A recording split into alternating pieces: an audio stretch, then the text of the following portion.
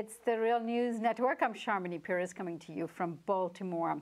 One of the major concerns that many have about President Trump is that given his authoritarian tendencies, he would be prone to use powers of the presidency to a far greater extent than, say, President Obama did. One of these powers that most people are not aware of is embodied in the National Defense Authorization Act, the NDAA. Normally, this act is simply to provide funding for the U.S. military. However, in 2012, the NDAA included several controversial provisions, such as giving the president authority to indefinitely detain civilians. Shortly after the NDAA was passed, Chris Hedges, with several other people, challenged the Obama administration in court. Now we have the possibility of a Newt Gingrich, who might be presiding over such matters and who will be advising President Trump. He's uttering the possibility of reestablishing a committee on un-American activities. Let's have a look at his response in a recent interview he did. So let me go a step further. Yeah. Because remember, San Bernardino, Fort Hood, and Orlando involve American citizens. We're going to ultimately declare war on Islamic supremacists, and we're going to say, if you pledge allegiance to ISIS, you are a traitor and you have lost your citizenship. And we're going to take much tougher positions. In the late 1930s, President Franklin Roosevelt was faced with Nazi penetration in the United States. We originally created the House Un-American Activities Committee to go after Nazis. We passed several laws in 1938 and 1939 to go after Nazis, and we made it illegal to help the Nazis. We're going to presently have to go take the similar steps here. Now joining us to talk about all of this is Chris Hedges. Chris is a Pulitzer Prize-winning journalist, a columnist at Truthdig and Alternate. He was the Middle East bureau chief for the New York Times and has reported extensively from the Middle East. Chris, good to have you back. Thank you. Chris, what do you make of that clip we just ran of Newt Gingrich and what this holds for us in terms of the NDAA's implementation inside the country? Right. Well, Section 1021 of the National Defense Authorization Act, which was signed into law by Obama at midnight 2011, essentially permits the government to carry out acts of extraordinary rendition on the streets of American cities against U.S. citizens who, quote-unquote, substantially support, whatever that means, al-Qaeda, the Taliban, or something called associated forces, another nebulous term, to strip them of due process and hold them indefinitely in military detention centers, including in our black sites overseas, such as Guantanamo or anywhere else. That section has been renewed every year. I went to the Southern District Court of New York and sued Obama. We won. The Obama administration appealed the decision. We went to the Second Circuit. The Second Circuit denied my standing, which essentially means they denied my right to bring the case.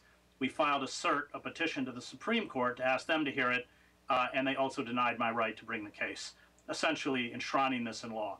During that 2-year legal battle, the lawyers, Carl Mayer and Bruce Affron, approached the Democratic leadership around Pelosi and said, because they do have to renew it every year, all you have to do is insert into that language that this does not apply to U.S. citizens, and we will drop the lawsuit. Of course, they didn't do that because it does apply to U.S. citizens. It was written for the containment of U.S. citizens in a moment of unrest. It overturned the 1878 Posse Comitatus Act, which prohibits the military from acting as a domestic police force. Why?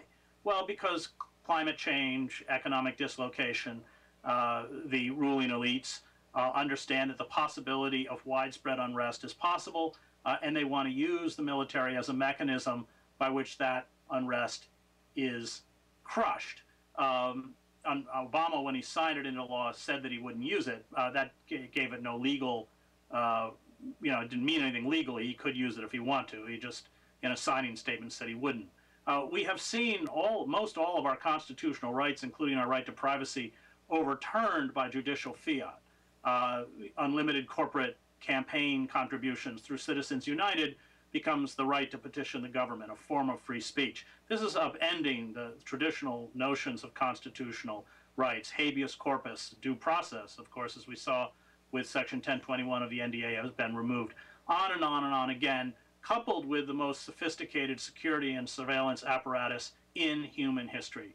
All of this is in the hands of figures like Donald Trump, Rudy Giuliani, John Bolton, and others. And given what I expect is going to be the seismic reaction to the ineptitude and the inability on the part of a Trump presidency to respond to the most pressing issues facing the majority of Americans, they will use all of the tools at their disposal. And they were handed these tools by the Republican and the Democratic Party. And this is something that all of us, Ralph Nader perhaps being at the forefront, who have been fighting against the legal erosion of our civil liberties, have been warning about and fearing for some time, and now it's here. All right, Chris, so the courts are one mechanism of challenging Trump, but there are many people out there who believe that really only way to challenge this is on the streets, and we saw much of that taking place last night. And since you are the author of a very famous book called Days of Destruction, Days of Revolt, what should activists and those who are resisting a Trump presidency do about these kinds of situations here?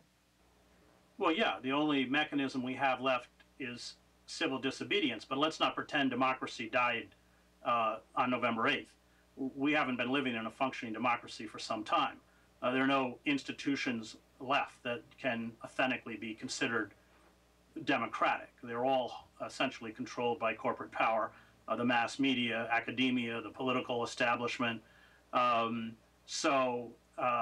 Yeah, civil disobedience, just as we saw before, but the difference is that the state, I think under a Trump administration, will respond even more violently and even more savagely.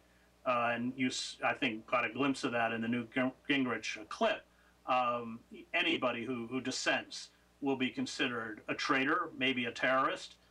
They will certainly be demonized in a subservient corporate media by a Trump administration. So I think, yes, that is the response. Unfortunately, that was the response.